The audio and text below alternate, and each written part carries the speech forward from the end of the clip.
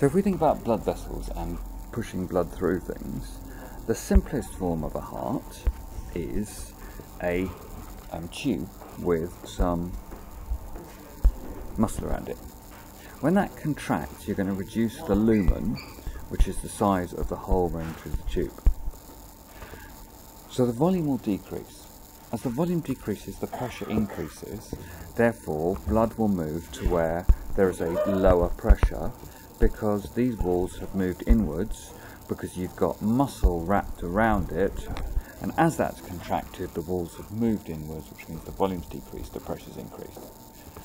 Now, if we wanted to double the efficiency of that system, we could still have our thickening of the muscle, and then we could put in a valve, and the valve will be here. Now, a valve is a flap of skin which is pushed open by the flow of blood. It's not something that opens and allows blood to go through. It's pushed open by the flow of blood.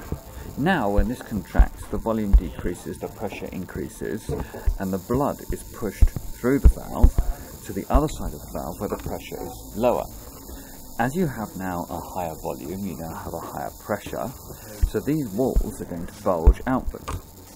At some point this is going to stop contracting, at which point the pressure will fall, and then blood will move back this way because the walls will recoil back and will push blood back towards that chamber, and this will push the valve closed, which will prevent the blood going that way.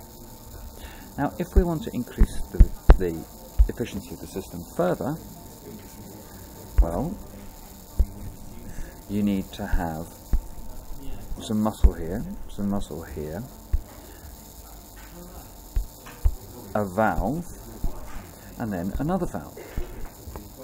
So what's going to happen now is that as this wall contracts, the volume decreases, the pressure increases, blood will be pushed this way, which will push this valve closed, and it will be pushed this way, and when the pressure in this chamber exceeds the pressure here, then blood will push open the valve and go in, which will cause the walls to bulge outwards like so. Yeah? Yeah. Now, that bulging outwards of the walls will mean that the pressure has increased here, that when this chamber then stops contracting and starts to relax, well, blood will move back in,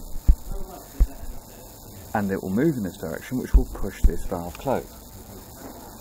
Now, this system which we've just talked through, if we replace it with the words atrium, ventricle, and aorta, this is the principle that you have in the left ventricle. You also have the same system in the right ventricle and right hand side of the heart, because you have a tube coming in, not a good colour, so you have a tube coming in, and then this goes into a chamber, and the first chamber is called the atrium, and then you have a valve, and that valve, when it contracts, it pushes blood through, well, actually it's open anyway, and it goes into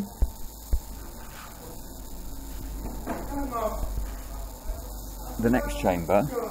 So blood is pushed through from here to here, and then when the ventricle contracts, it's pushed out of here.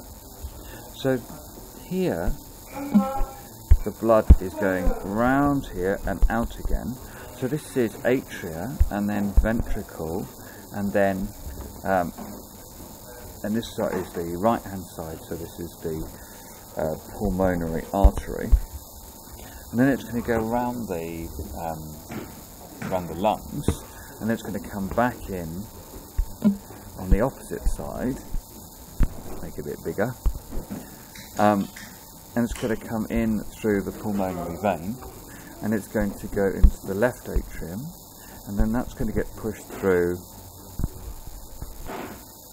a valve, and that's going to go into the left ventricle, and then that, when this contracts, is going to push it through a valve,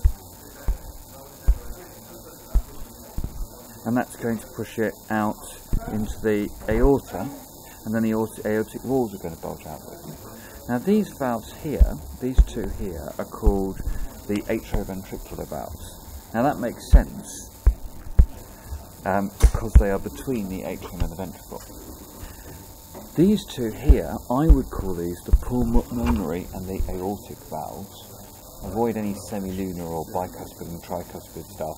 Just go for aortic valve and pulmonary valve because it tells you where they are and what they do. Now remember the principles that underpin this. When the volume decreases, the pressure increases. Blood moves to where there is a lower pressure. As it moves, it will either push valves open or push valves closed, depending on which way the valves are. And that's the whole principles of the blood flow.